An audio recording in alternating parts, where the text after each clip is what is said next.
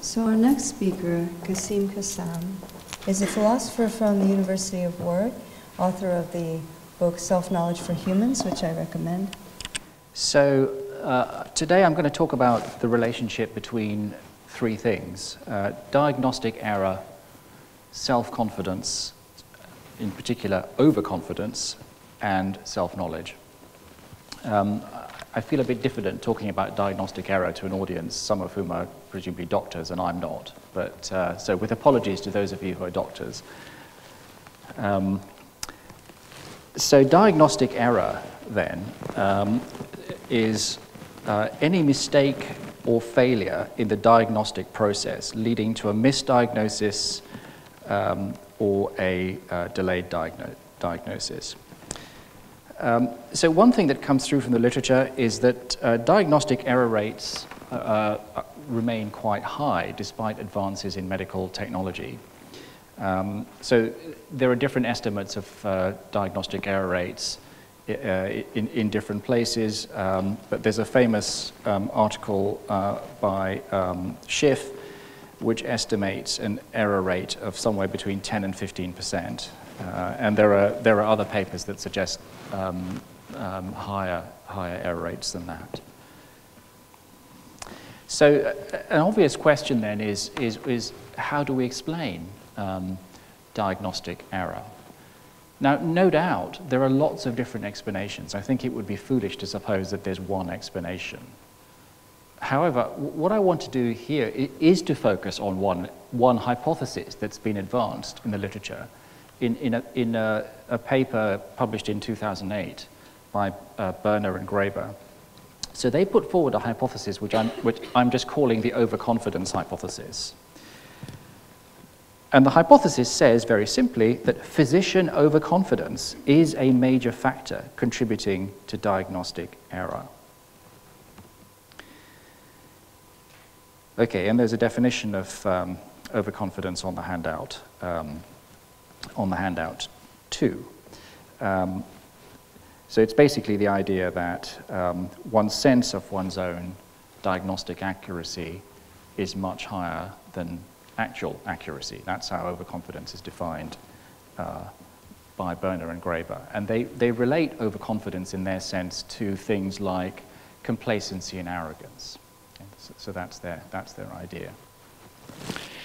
Now there are lots of questions about the overconfidence hypothesis. So let me just start with a couple which I'm not actually going to talk about at any length here, but just for completeness I'll just mention them. I mean, one question, which is in a way the basic question, is this hypothesis actually correct?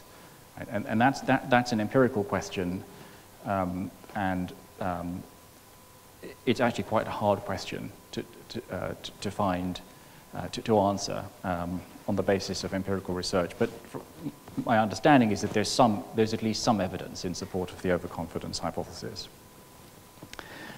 I mean, another issue which I'm not going to go into in any detail, but I'll mention because I think it connects with the last talk, is this, which is, supposing you think that overconfidence is a cause of diagnostic error, you then need to identify what the mechanism is.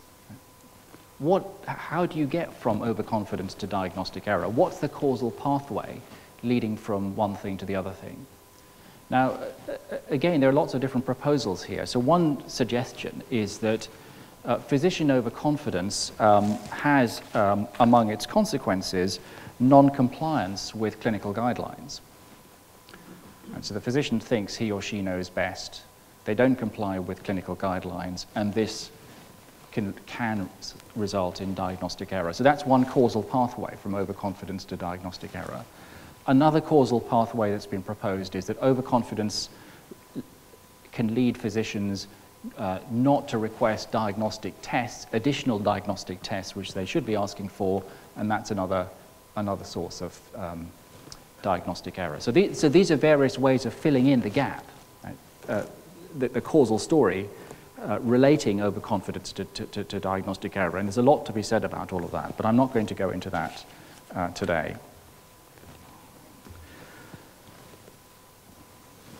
What I'm interested in today, given the topic of this conference, is, of course, is ultimately, what's the role of self-knowledge? What's the role of self-knowledge in addressing diagnostic error that's caused by overconfidence. And in order to look at what role self-knowledge might play in this context, we need to understand more clearly what kind of explanation the overconfidence hypothesis is offering. Okay, so when it's said overconfidence causes diagnostic error, what kind of explanation is that? And that depends in turn on how we understand the notion of overconfidence. Okay, so I now want to say a bit more about overconfidence and about the overconfidence hypothesis. So diagnostic errors, and indeed medical errors, are examples of the more general phenomenon of human error. Okay, so it's not just in medical context that we talk about errors, but in all sorts of different contexts. So what I want to propose is a taxonomy of different types of explanation of error. Okay, so here's my taxonomy. So one type of explanation of error is what I call a personal explanation. Okay, so personal explanations, this is 4a on the handout, personal explanations attribute error to the personal qualities of individuals or groups of individuals. Okay, so qualities like, for example, carelessness and ignorance are personal qualities which are sometimes used to explain error. Okay, so that's a so I mean, personal explanations get very personal, right? I mean, it's really blaming an individual for their failings. Okay, so that's one type of explanation of error. Then there are what I call subpersonal explanations of error. Now, subpersonal explanations of error attribute error to the automatic, involuntary, and largely unconscious operation of hardwired cognitive mechanisms or biases. Okay, so for those of you who've read this very famous book by Daniel Kahneman, Thinking Fast and Slow, okay, so the whole Kahneman story is that there are these rules of thumb which we employ in our thinking, which he calls heuristics, and these rules of thumb sometimes generate systematic errors, which he calls biases. Okay? And the point about these sorts of biases, for example, confirmation bias, is that we aren't aware of them. Right? We aren't aware of thinking in these ways. We aren't aware of our own biases. They're biases that operate at a kind of subconscious level. They just work within our psychologies in an automatic way. Okay, so that's a subpersonal explanation of error. It's an explanation of error not by reference to the personal qualities of individuals, but rather by reference to just the way that human cognitive mechanisms operate. A different kind of explanation of error is a situational explanation. Okay, so situational explanations explain error by reference to situational factors such as overwork or time pressure or fatigue. Okay, so the thought is when you explain an error in situational terms, it's not about the personal qualities of the individual. It's not about their implicit biases or heuristics. It's just about simple things like they were very tired, or they were very stressed, or they were very overworked. Okay, so that's a situational explanation of error. And lastly, there are what I call systemic explanations of error. Okay, so systemic explanations of error are explanations of error that don't explain error by talking about characteristics of the individual. Rather, they're explanations that focus on characteristics of the system or the organization or the institution within which individuals work. Okay, so these are explanations which say that, well, you know, these mistakes were made because there was something wrong with a system, not because there was something wrong with the individual. Okay, so that's a taxonomy of 4 types of explanation of error. There's a guy called James Reason who writes a lot about human error, and he has an article in the BMJ where he focuses specifically on the contrast between person and system explanations. Okay, and his idea is that we should avoid person explanations and focus on system explanations. Okay, what I'm proposing is a kind of more slightly more complex taxonomy, 4 different types of explanation of error. Okay, so let's go back to the first type, personal explanations. Okay, now I talked about carelessness and ignorance as 2 examples of factors that might figure in a personal explanation. Now, these are examples of what philosophers call epistemic vices, or alternatively, intellectual vices. Okay, so let me just try and explain this notion of an epistemic vice. I'm going to just use the label epistemic vice here.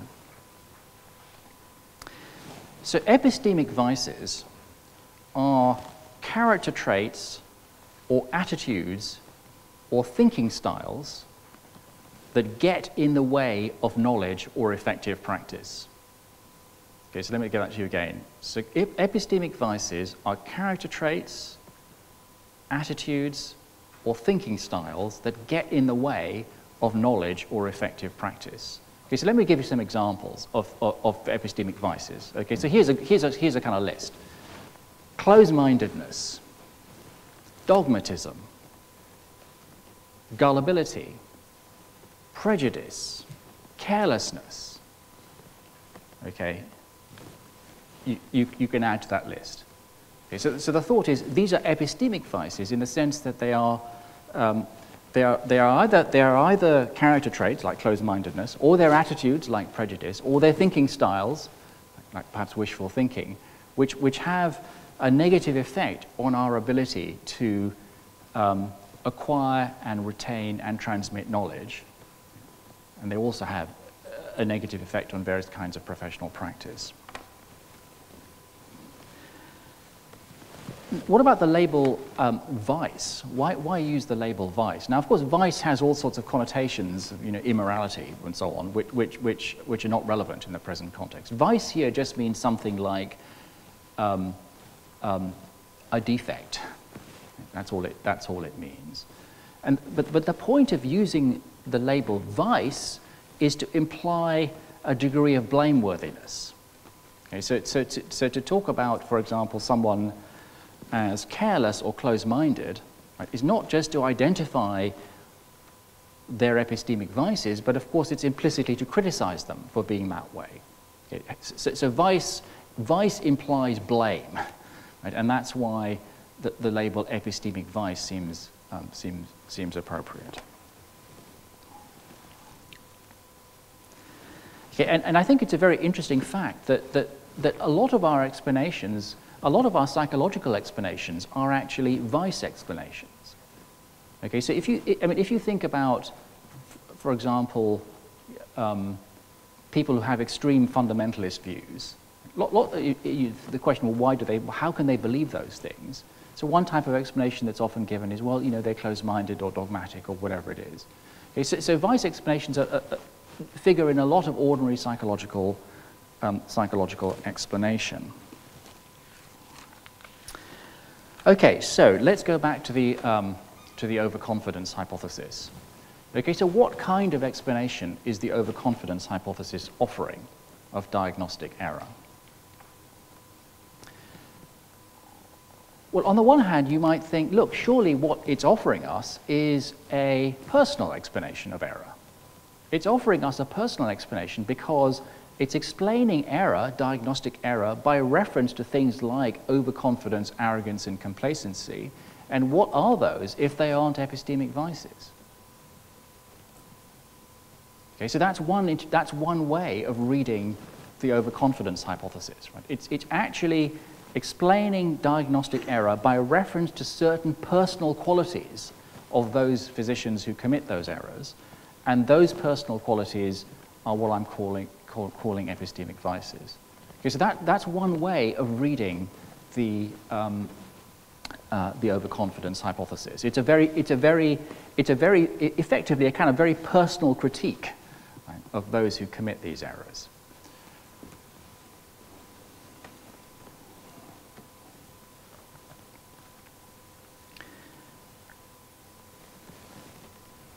Okay, now there's another way of reading the overconfidence hypothesis, which I think is closer to what the people in the medical literature have in mind. This alternative way of reading it is as offering not a personal explanation of error, but a subpersonal explanation of error. Okay, and the reason I say that is this, that in the literature on the overconfidence hypothesis, overconfidence is very often presented not as a kind of character defect, it's presented rather as a subpersonal cognitive bias. Okay, so in fact, people who write in this tradition often describe they often talk about something which they call the overconfidence bias. So the thought here is this, that overconfidence is a kind of universal human characteristic, something to which we're all prone to varying degrees. It's something that, in a way, we can't really help, and it leads us to have excessive degrees of confidence in our own diagnostic skills. Okay, so that's the kind of subpersonal interpretation. So again, if you look at Kahneman's work, so Kahneman says somewhere in Thinking Fast and Slow that overconfidence is endemic in the medical profession. I don't know if that's true or not, but he certainly claims that, and he sees this overconfidence that he thinks is endemic in the medical profession as a kind of cognitive bias, as a reflection of the way in which the human mind works. So there's nothing personal about this. This is just how we're sort of hardwired to be overconfident on this interpretation.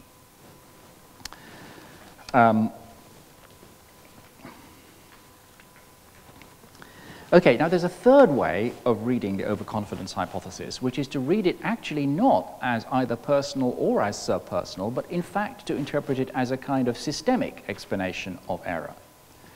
Okay, so let me explain what I mean by that. So you might think that certain character traits are selected for in medical recruitment and medical training. I mean, this is a kind of interesting suggestion that's been put forward by Trish Greenhalgh in a recent discussion of what she calls professional vices. Okay, so she asked the question, what are the vices that are characteristic of medical practitioners? And of course you could ask the same question about philosophers, right? What are the professional vices of professional philosophers? And that, I mean, we'd be here all day if we talked about those. But so her suggestion is that, you know, if you think of overconfidence as a vice, her suggestion is that, look, it's not right to think of it as a kind of personal vice. It's more appropriate to think of it as a professional vice, as something that is selected for when you pick students to go into medical school, and that's then, as it were, developed and promoted, particularly in certain specialisms. Okay, so you might think that perhaps some specialisms like surgery promote it more than other specialisms like, you know, radiology. So the suggestion is that although it's okay to talk about, you know, vices, it's not okay to think of them as personal characteristics. It's more appropriate to think of them as professional vices. Okay, so I've offered three different interpretations of the overconfidence hypothesis. Okay, so what should we actually think about this hypothesis? Okay, well, my suggestion is that actually there's something right about all of those three interpretations. I think that the overconfidence hypothesis offers an explanation that is personal, subpersonal, and also systemic. It's personal because overconfidence, arrogance, and complacency are indeed personal qualities, and that seems to be right. They are indeed personal qualities of some, not all physicians, and they may be more prevalent in some specialisms than others. Okay, when I say that they're personal qualities, what I mean is that they're patterns of thoughts, feelings, desires, and action, that different people have these qualities to varying degrees, and that they are part of the agent that can be morally evaluated. So it doesn't seem to me that you can think of explanations that talk about arrogance and complacency as having no personal dimension. I mean, of course these are personal qualities if they exist at all. On the other hand, although I think these are personal qualities, they are caused in part by cognitive biases of various kinds. And some of these cognitive biases are indeed subpersonal. So I'm not very keen on the idea of overconfidence as a bias, but I think there are more basic biases in which overconfidence is grounded. As I say, if you want to know more about the whole biases approach, the whole idea of a cognitive bias, I would highly recommend Kahneman's book, Thinking Fast and Slow, which has a lot more to say about all this. Okay, so the thought is, although we have personal qualities of various kinds, our personal qualities have some basis in our underlying cognitive mechanism, the way that our minds work.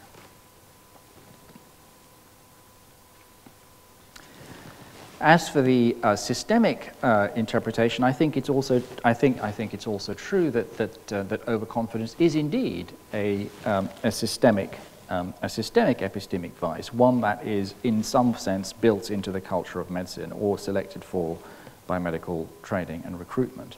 So I think there's an element of truth in all three interpretations of the overconfidence hypothesis. Now, of course, once you think of the overconfidence hypothesis in these different ways, you then face the basic question: to what extent are people blameworthy for diagnostic errors that are due to overconfidence? Okay, so if you think that people make mistakes, these mistakes are the result of overconfidence, are they blameworthy for these mistakes? Now that raises very large philosophical questions, which I don't want to get drawn into in too much detail, but let me just kind of throw out what I think is a very basic issue here. I think it's very natural to think that we're only blameworthy for factors over which we have control. That seems to be an intuition about blameworthiness that lots of people have. Now, if you have that intuition, then a natural question is, well, look, if you attribute diagnostic errors to epistemic vices, are people blameworthy for their epistemic vices? Are they blameworthy for their own epistemic character traits? Well, that's just a really good question, right, which I'm just going to leave open for the moment. If diagnostic errors are due to systemic factors or subpersonal factors, do we want to say that people are blameworthy for them? It's not obvious that they are. It's not obvious that we have the kind of control over our cognitive biases or over the systems within which we work. We don't have the kind of control that's required for blameworthiness. So I think there are some large questions here which I just mentioned, the questions that we might want to think about further. And I think it's worth saying that people people like James Reason, who focus very much on the systemic explanations of error, part of the point of systemic explanations is to get away from the idea of blame. Okay, so the thought is, I mean, people like that think it's just not helpful, it's not constructive, and it's not fair to go around blaming people for mistakes that have much more to do with the systems within which they work than with them as individuals. Okay, so there's a very interesting debate here, and I think the underlying philosophical issue is the issue of control. Can you be blameworthy for what is not within your own control? All right, so now I want to turn to the issue of self-knowledge. So supposing you buy the story I've been telling so far. Okay, so supposing you think, okay, so diagnostic error is more or less prevalent in medicine, and you think there's something to this idea that a major cause of diagnostic error is overconfidence. Supposing you buy all that. What's self-knowledge got to do with this? So here's a suggestion that's floating around in the literature. It's not been made, as far as I know, particularly articulate, but I think it's there. The suggestion is something like this: that if you want to really tackle diagnostic error, then an effective way of doing that, is to make people, particularly physicians, aware of their own diagnostic errors and aware of the factors that cause those errors, including factors about their own psychologies. Okay, so the picture is something like this, right? So you have this blithely overconfident physician who goes about his or her business without being aware of the mistakes that they're making or having any understanding of why they're making these mistakes. Okay, so the self-confidence strategy is to say, well, the first thing you need to do, the self-knowledge strategy is to say, the first thing you need to do is to make them aware of the extent of their errors. Okay, so that's a certain kind of knowledge which they need to have. But also to make them aware of why it is that they're making these mistakes, right? To make them aware of, for example, their own overconfidence, to make them aware of the risks that being overconfident poses, right, to their professional practice. So the theory is that if you do that, the net result will be to induce in these physicians a degree of humility which they didn't previously have. And this humility is then going to improve their practice. It's going to reduce the level of diagnostic error. So that's the theory. Okay, so the theory is by making physicians more self-aware, by providing physicians with greater knowledge and indeed self-knowledge, you're going to be able to, at least to some extent, tackle the problem of overconfidence. So that's what I call on the handout self-knowledge in theory. Well, that's self-knowledge in theory, but what about self-knowledge in practice? In practice, is that in fact going to be a good way to tackle the problem of overconfidence? Well, I have some doubts about that, and I want to end by spelling out some of my doubts about this. So here's the first worry. Essentially, what's being suggested is that overconfident individuals, overconfident physicians, need to be encouraged to engage in a kind of epistemic self-diagnosis. They need to be encouraged to know themselves. They need to be encouraged to know their own epistemic vices. But of course, if you're dealing with someone who is complacent and overconfident, then they might not be motivated to engage in this kind of self-diagnosis. Right? I mean, the more confident you are in your own practice, the less likely you are to think that you're the kind of person who needs to engage in serious self-examination. Right? So, I mean, of course, the standard thing that doctors say about diagnostic error is that well, of course, diagnostic error is a problem, and indeed their colleagues really need to get their act together. Right? But it's rare for them to think that they need to get their acts together, or that they need to engage in the kind of self-diagnosis that's being recommended. Okay, so that's the first worry. The second worry related to this is the following: that the problem is supposed to be the existence of these epistemic vices that cause diagnostic error, right? Vices like overconfidence, arrogance, and complacency. That's the problem. Okay? The solution is supposed to be self-knowledge. Now, how do you get self-knowledge? Well, you get self-knowledge by critical self-examination, by reflecting on yourself and reflecting on your practice. But of course, if you have these epistemic vices, they're just as likely to affect your self-examination as they are to affect everything else that you do. Okay, so there's I think a helpful notion here, which I want to introduce, which is the notion of a stealthy vice. A stealthy vice. Okay, so a stealthy vice is an epistemic vice that evades detection by the person who has it. That's a stealthy vice. Okay, so let me give you some examples of what I have in mind here. So take carelessness. Carelessness, I think, is a non-stealthy vice. The fact that you're careless does not prevent you from knowing that you're careless. Right? I mean, carelessness, it isn't in the nature of carelessness to make it hard for you to know that you're careless. Okay? But now think about closed-mindedness. Closed-mindedness is an example of a stealthy vice. So the fact that you're closed-minded is very likely to make it difficult for you to recognize that you're closed-minded. Okay, so closed-mindedness is the kind of paradigm epistemic vice that erects a barrier around itself. Right? So it's in the nature of closed-mindedness to make it hard for people who are closed-minded to recognize that they're closed-minded. I mean, that's why the most closed-minded people that you know go around saying, I'm very open-minded, I am. Right? So that's an example of a stealthy vice.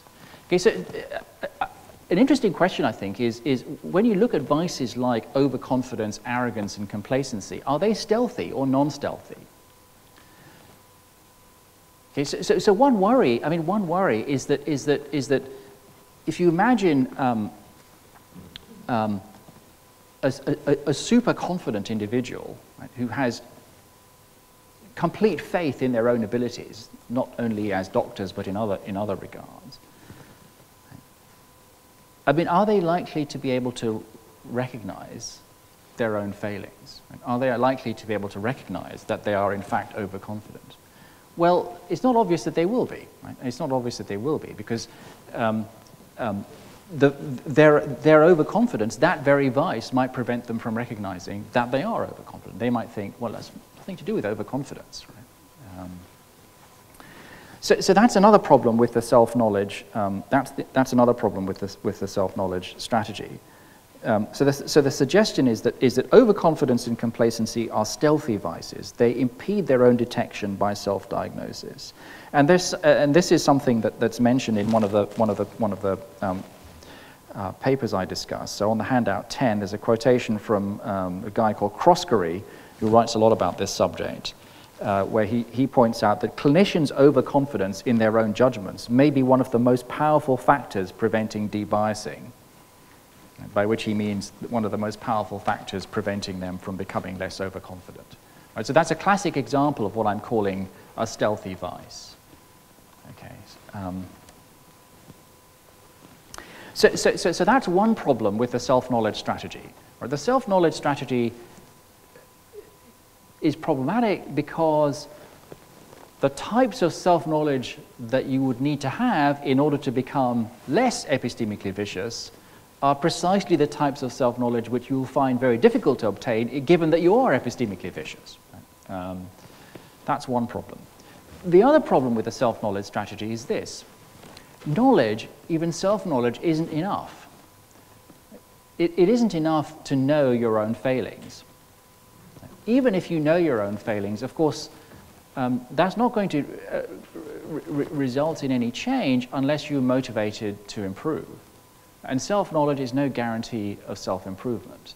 Right? I mean, so if you imagine someone who's really complacent, I mean, among the things about which they might be complacent is the fact that they're complacent. So it's not, I mean, the mere fact that you can bring somebody to recognize that they have all these failings is not in itself going to be sufficient to get them to do anything, about it. So self-knowledge may be a start, but it's certainly not going to be sufficient to bring about self-improvement. Okay, so that's what I call, right at the end, on the last page of the handout, the paradox of self-knowledge. So the more that self-knowledge is necessary, the less it's possible. That's one part of the paradox. And of course, that's why you might think, in the end, it's more productive to focus on situational and systemic factors than personal factors. Okay, so let me just summarize. What I've been saying. Okay, so I've been looking at the overconfidence hypothesis and different explanations of the overconfidence hypothesis. I've really focused on personal readings of that hypothesis, readings of the hypothesis on which overconfidence, arrogance, and complacency are personal qualities that causally explain some diagnostic error. Okay. And I've looked at whether self-knowledge is, if that's the disease, whether self-knowledge is the cure. And what I've been suggesting is that it may well not be. Okay. So that's it. Right.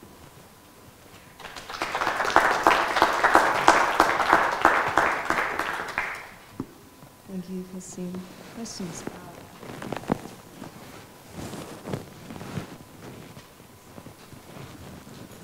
So I think that was really useful. A question first. When we say overconfidence, with regard to what, actually? With regard to the physician, let's say, to focus less on the physicians in medicine, which I think is a particular case. Are we talking about the physician's ability to overconfidence in their ability to understand? Or is it in the ability for the world, in this case the body, to yield its secrets, so to speak? I think overconfidence may be something that that's inherent, of course, and also instances of self-deception. We talked about it on the part of patients before. I think it's also related to the need we all have for certainty. And it's possible that medical culture in particular is afflicted with this need for certainty. Whereas, of course, we all know that skepticism has to always be present. So one wonders, maybe an injection of skepticism within the medical culture would be what would start the cure at a systemic level, which then would actually end up undercutting cases of personal confidence. Yeah, thanks very much. So on the first thing about overconfidence, so the way these studies work is that in the simplest studies, physicians are presented with a range of cases. So these are often sort of made-up cases of conditions ranging from very simple to very complex. Okay, and they're then asked to propose a diagnosis based on the descriptions that they're provided with. And they're then asked to rate their own diagnoses for level of certainty. Okay, so it's from 0, very, very uncertain, to 10, very, very certain. So in some of these studies, what they found was that so in the simple cases where the condition is quite simple, in those cases, the objective level of diagnostic accuracy is quite high. Whereas in the difficult cases, the objective level of diagnostic accuracy is quite low. But what they found was that the physician's rating of their own confidence in their judgments didn't vary at all. Right? So they were equally, so they had a high level of confidence in their own diagnoses, even in the case of the complex cases. Whether they are aware of the difference in complexity. Well, so they were. I mean, they were presented with the cases. They weren't presented as this is a difficult case, this is a simple case. They were just presented with the cases. But the cases were constructed so that 2 of them were simple, 2 of them were very complicated. So even in a case where there was in the difficult cases where the level of diagnostic accuracy among the 130 physicians, the actual level of accuracy was about 43%. Right? The level of confidence in their own diagnostic accuracy was very high, as high in those cases as in the simples. So overconfidence is then defined as sort of miscalibration, right, between your subjective sense of whether you're getting it right or not and the actual level of accuracy. Now, on the second thing that you said, I think that's absolutely right and really fundamental, which is this whole business about the role of certainty and doubt in medical culture, and I think there are kind of two things you might say about that. I mean, one thing that you might say is that it's part of medical culture that physicians need for themselves to have a high level of confidence or certainty in their judgments. But of course, the other thing that's often said is that, well, whatever you as a physician think about the case, you can't afford to ever let on to the patient that you're uncertain, because it's the patients who really need certainty. So I think they're kind of two dimensions. And it may be that both physicians and their patients need to be more kind of grown up about the fact that actually this is in many cases, very uncertain. And there's a big element of doubt, which needs to be much more frankly acknowledged. And it would be easier for the physicians to acknowledge it if they weren't then going to get jumped on by their patients who think, well, if you don't know the answer, I'm going to go to someone else. I'm a bit scared to ask you anything, otherwise you might all decide that I'm viciously overconfident. But I wanted to ask 2 questions. Just to follow on from that, I don't think patients are very upset by you when you share uncertainty with them. If you've done other things that are, if you kind of like dither around, they're not going to be at all happy on you. But if you're clear that you're unconfident for these reasons, I think patients like it. But the 2 points I wanted to make with you is we've just talked about overconfidence, but there's also an issue around underconfidence. So if I can think of clinicians who are very underconfident and who just take hours for doing anything, and so you've then got people dying in the waiting room almost. And you're also, people are being sent off for hundreds of tests, which just find incidental omas, which if anyone doesn't know what that is, you know, like if you test they've done a whole lot of tests doing head scans of army recruits, and then they're finding a significant number of masses in their heads that are never going to be anything, but are now really terrifying that person. And I was just really thinking about when I was when I was a junior doctor doing gynecology. This isn't diagnosis, but there were 2 gynecologists, and one of them, we used to call him Scissorhands, because he might as well have been operating like this. We were forever resuscitating women. You basically open an abdomen and he's going to punch at something. He thought he was brilliant. And we just got used to resuscitating women who had done something terrible to most operatively. But the other one was, he was going to kill them because they were under anaesthetic for such a long time, for the smallest of operations. And so this is not a good idea either. And I couldn't decide, I mean, I wasn't going to have either of them touching me, but you know what I mean? Neither of them is a good idea. So that was one point about underconfidence. And the other thing I wanted to just raise with you is about, you've been talking about different error types, but I think there are some really important differences between different sorts of diagnoses. So certainly in general practice, lots of people are going to get better by themselves. So who cares whether the diagnosis is virus A, B or C? You see what I mean? It doesn't matter, does it? What matters is, have you considered the red flags? And so I've certainly made some great diagnoses, which were not the specific right diagnosis, but I knew that this person needs to go somewhere else and have whatever this is sorted out by someone with fancier tests than me. And that's a successful diagnosis in my view, if you see what I mean. And the other thing about diagnosis is that you're not just doing diagnosis in isolation, you're doing safety netting, so that you then say to people, I think it's this, but if Y happens, you need to go here and get something else done.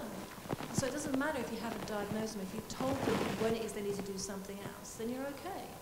That's what it seems to me, anyway. So it seems to me that diagnosis is not a one-off situation. Thanks. So that's really helpful. That's really helpful. The thing that you just said about diagnosis, and that's just helpful. That seems right to me. The point about underconfidence as well as overconfidence, I think that's also right and very important. So one thing that I mean, just reading this literature on diagnostic error, one thing that I find very mysterious about it is that people who think of overconfidence as a kind of subpersonal cognitive bias say things which strike me as just plainly false, right? So they say things like, well, overconfidence is just a part of human nature that we all have. Now that seems to me to be a rather odd claim to make. I mean, it seems to me that of course there are people who are overconfident and whose overconfidence is dangerous, but of course there are also people who are highly underconfident and whose underconfidence is also dangerous. Now that doesn't fit at all the idea of some completely universal tendency to be overconfident that we all have, and for which no one is therefore responsible because we all have it. It seems to me that once you think, look, there are people who are overconfident, there are people who are underconfident, and there are people whose levels of confidence are just right. If to put it crudely, there's something like that you can draw a distinction along those lines, then it's hard not to think of overconfidence and underconfidence as personal qualities. It's hard to think of them as purely subpersonal, purely kind of mechanical cognitive biases. I think you're right, and I think that the significance of underconfidence just isn't recognized in this literature, and it clearly needs to be. And it's not just, you know, I certainly know clinicians who are very underconfident about one thing that they once got wrong, and they then see it everywhere, and it ruins the whole system. And to continue giving an example from when I was doing gynecology, they used to say there is a Dr. Y coming in, and that was good that she had obviously missed an ectopic pregnancy, and so she would just send in any woman at all as a query ectopic pregnancy. Yeah. And then unfortunately, one of her women actually did have an ectopic pregnancy, and we were not very rapid with her because we were like, oh, she had another one of her ones there, and this one really did have it. And so, you know, like, and certainly whenever I've missed the diagnosis, you then worry, you know, you then think about it, and you're not going to stop thinking about it. So this does affect your what you do later on. So it's not as though there may be a bell curve of under and overconfident, but there's going to be some bits where this particular thing I'm going to remain underconfident about. Yeah, yeah. I think that. Way, yeah. Potentially. Can I introduce Aristotle into this? So Aristotle says something which I think has a bearing on this, right? So all this talk about virtues and vices, it's basically very Aristotelian, right? So Aristotle had this idea that that vices are extremes. Okay, so take cowardice, bravery, and recklessness. Okay, so recklessness is a vice which consists in being, as it were, excessively in excess of bravery. Cowardice, which is not enough of it, and bravery is just right. Okay. Similarly, if you think about intellectual vices and intellectual so-called virtues, okay, so you might have closed-mindedness, open-mindedness, and gullibility. Right, so you might think, so gullibility is someone who's gullible, is, as it were, excessively open-minded, and then there's closed-mindedness, and the virtue is the mean, is in between those two extremes. Okay, so in the case of overconfidence, okay, so it's a bit like that. I mean, so you've got these extremes on both sides, overconfidence and underconfidence, and then you have the virtue. Which you might call, I don't know what, I mean, humility, modesty, something like that, something that recognizes that you know you might be wrong, but isn't paralyzed by the fear of being wrong. So if you're thinking about medical training, medical education, I mean, what should we be trying to, as it were, inculcate in medical students? I mean, it's the virtuous mean in all of these cases. You don't want them to be, you know, gung-ho, but you don't want them to be terrified either, right? Because either way, it's deeply problematic. And it does vary with the patients, because sometimes you actually need to, they want you to be confident. Yeah, yeah. And that's helpful for them. And of course, you still have to safety net them and say, well, that's what I think. I feel really very sure about that, but I'm not right all the time. Yeah. And this is what you need to do if I'm not right. And so, but some people need more of that. They need kind of like a little bit more hand-holding. And that flexibility is what I think is really important, because some people don't need that at all. So yeah, I mean, I think there's a very interesting issue here, which I don't know if there's been any research done on this. This whole question of what it is that patients want, or what they expect, or what they're happy with. You know, so I mean, in a way, you might think the idea that you need to kind of exude complete confidence in your judgments. I mean, in a way, you might think that's very patronizing, right? Because surely patients are adults. I mean, surely they can understand that sometimes it isn't that clear. On the other hand, I mean, you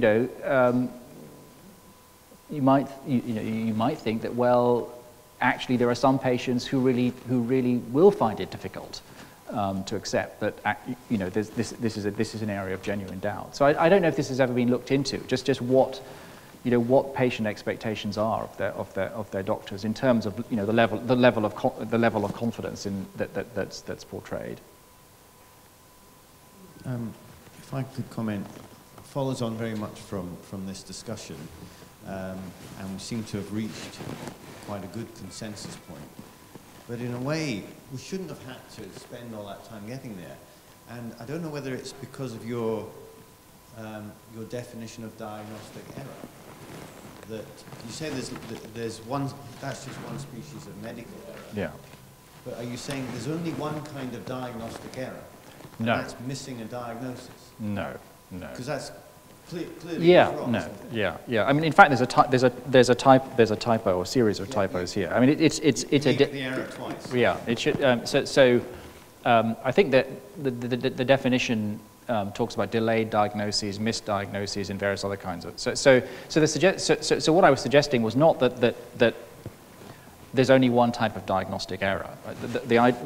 So the overall picture is that there are errors. There's a generic category of human error, some of which are medical errors, some of which are diagnostic errors, and then there are different types of diagnostic error. And of course, there are medical errors that aren't diagnostic errors, right?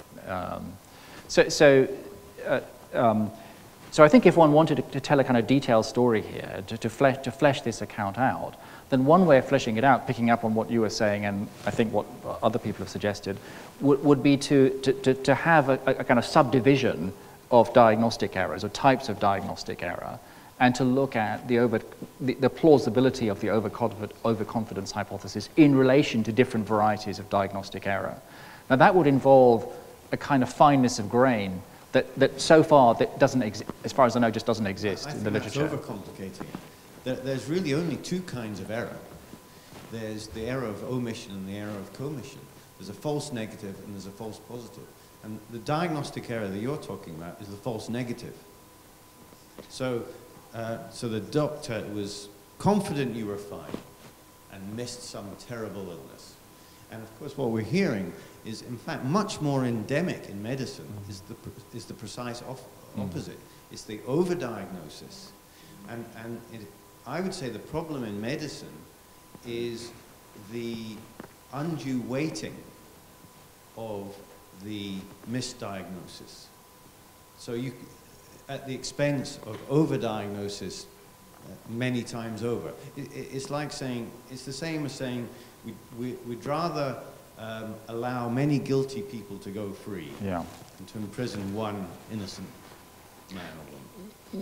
Yeah. So what I think I'm broadly in agreement with you. I mean, it seems to me that I wouldn't want to restrict diagnostic error to false negatives. I don't see why false positives wouldn't count as diagnostic errors. No, they're the two kinds.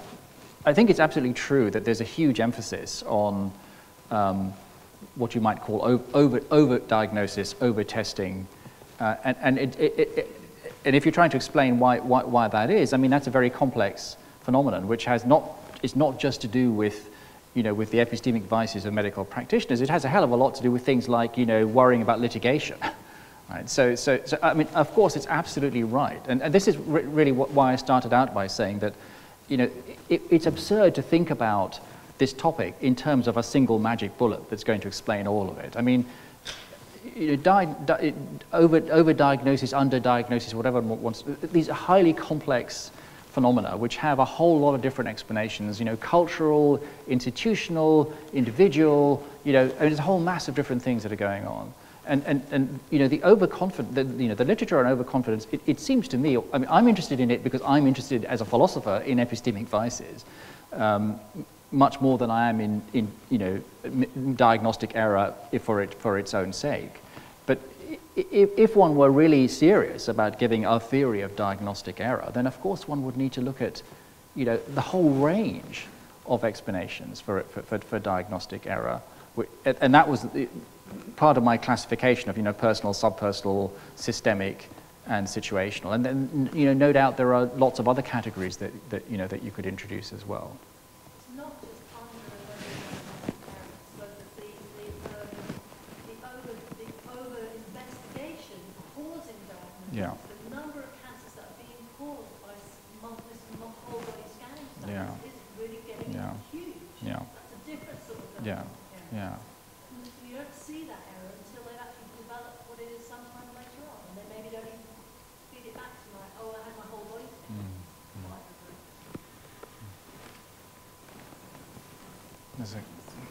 There's a question over there.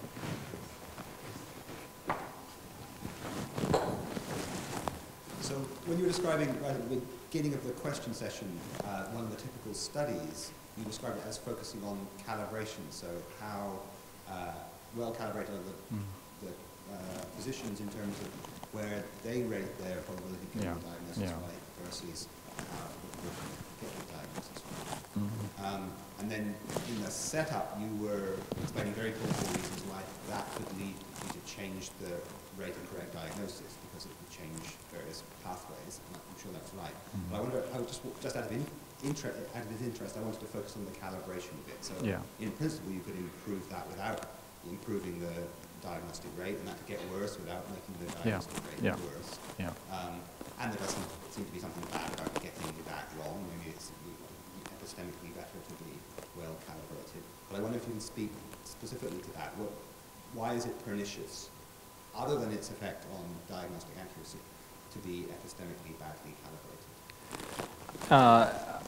I think that is the only reason why it's supposed to be pernicious. I don't think any at least as far as what I was saying today was concerned, nothing else was being offered. So I thought when we were getting into the effect on patients, there is something there that's about the interaction that is pernicious. So if a doctor, without affecting without making them any worse than how likely they are to get it right, nevertheless signals a higher confidence than they have, that might affect decisions that the patient makes, so they're not making the decisions in their own best interest, taking the wrong probability into that. Well, that's a suggestion that I was gesturing at in the Q&A. It's not a suggestion for which I have any empirical evidence at all, which is why I didn't want to make anything of it here.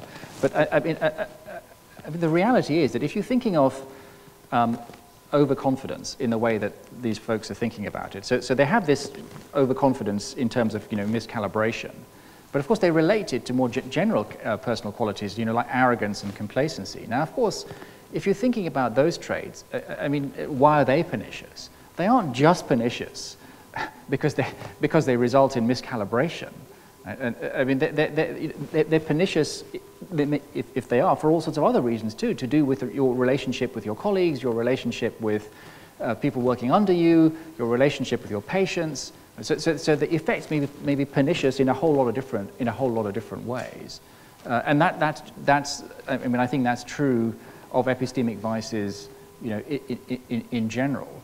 So I wasn't saying what I was saying in order to kind of restrict the effects of these of closed-mindedness just to this very narrow consideration of miscalibration. But as far as the studies are concerned, that's what the evidence that's what's been looked into.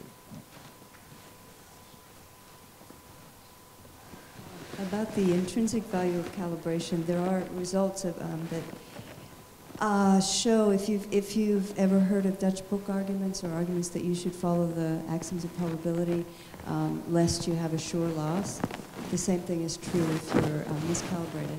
Then you are vulnerable to sure loss, so that's a reason to be calibrated. But anyway, Gareth. Thank you. Gareth Owen from the Institute of Psychiatry, King's.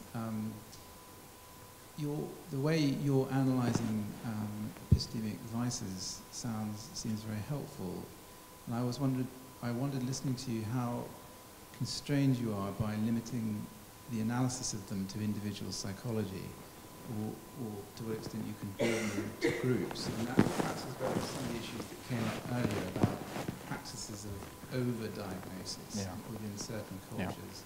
Another relevant factor here is the extension of the diagnostic category, which can arise, for example, as a consequence of specialization of diagnostic practices within medicine. So really a question about to what extent can you extend your idea of epistemic vices to, well, thanks. I mean, I'm currently writing a book on epistemic vices, right? And the starting point is very much individual vices. But towards the end, I talk about what I call institutional vices, institutional epistemic vices. Okay, so the thought would be that it's not just individuals who display these vices, but institutions qua institutions.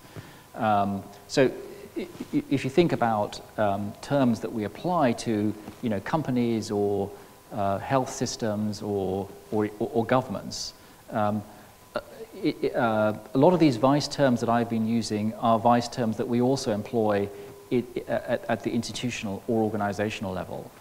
So I'm not at all building into my definition of an epistemic vice that only individuals can have them. And I think what you are suggesting sounds, you know, extremely plausible, right? That if you think about the way that professions work or the way that organizations work, I mean, there may be vices that they display that are analogous to vices that individuals display, but maybe there are vices that organizations or institutions have that are specific to them. You know, so over specialization, for example, you might think is, I mean, it's a bit odd. Well, I mean, you might say that an individual has the vice of over specialization, but I think it's much more pertinent to think about that as a vice that manifests at the level of, you know, systems. So in answer to your question, no, I'm not restricting epistemic vices to individuals. That's just the starting point for my discussion. I think there are epistemic vices that apply at a systemic level as well. And I think a complete story about epistemic vices would certainly need to look at the relationship between individual epistemic vices and systemic vices.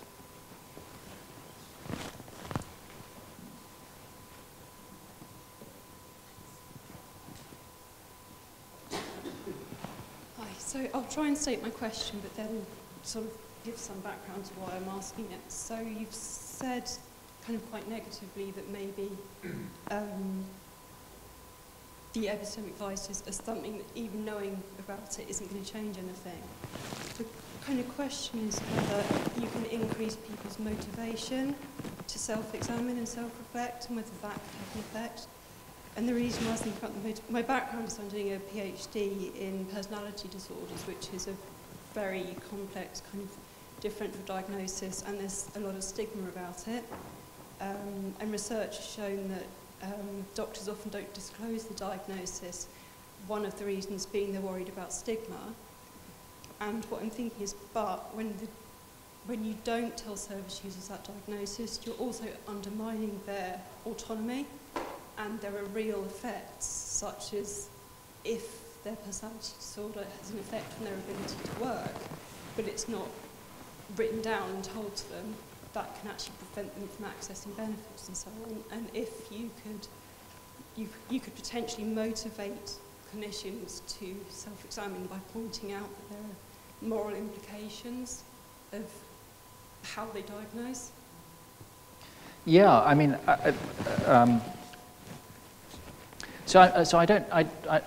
wouldn't want to rule out the possibility of motivating people to engage in self-examination. What I was suggesting, however, was that you may be more likely to succeed with people who need it less than the people who need it more. I mean, so the thought is that, you know, if you're presented with someone who is, leave aside doctors, right, but just in general, I mean, someone who's, you know, excessively confident in themselves, somewhat complacent, doesn't really have a sense of, you know, their own fallibility and their own errors. I mean, motivating them to engage in self-examination, it sounds like it's going to be a much harder task than motivating someone who doesn't have those epistemic vices. So the suggestion was not that it's not that you know, you can't motivate people to engage in self-examination, but rather that it may be difficult to motivate self-examination in those who, as it were, need it the most. I mean, that's just a suggestion, right? I mean, I don't have any evidence for that. It's but thinking about the notion of a stealthy vice, it seems to me to have some plausibility anyway. On that question of stealthy vices and what to do about that in particular, you mentioned, and it seems plausible, that doctors are able to recognize faults in other doctors. Yeah. So I was wondering, could you imagine a system where one would have to receive feedback from other doctors about it? So they could each point to the other one, and maybe that feedback would make a difference. Yeah, I think in practical terms, that's the best idea that I think people have come up with. So one of the things that people say is that in the literature is that you know, the levels of overconfidence that you find are partly a reflection of the absence of adequate feedback. You know, it's because they don't, you know, they don't have any external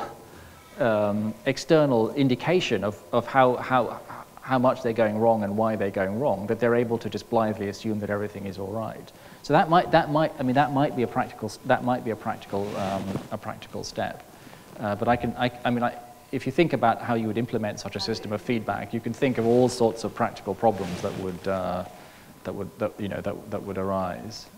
There's also a much more general psychological point that's often been pointed out, which is that in general, if it's a matter of overcoming self-ignorance by talking to other people, the problem is that very often you interpret what other people say in a way that's favorable to you. Right? So it's not always or the opposite if you're the undercompetent type. So it's once again. Yeah. So this is an example of how these. The problem is that these vices play themselves out, not just in the first order practice. They play themselves out also in whatever strategies have been devised to overcome the first order problems.